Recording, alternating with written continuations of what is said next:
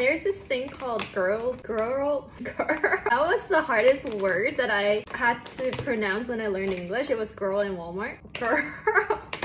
Girl dinner. Pita chips, artichokes. This is a grilled one. You would not believe how sweet the strawberries are. When I get red olives at a restaurant, I always like it, but I always gravitate towards these green ones. I've been into carrots lately. I don't know why.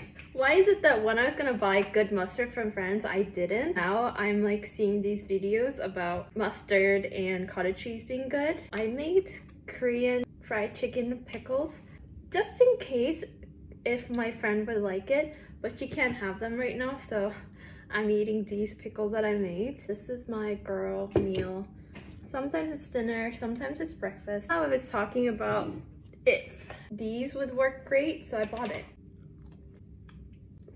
This artichoke is okay. I'm very curious about the olive.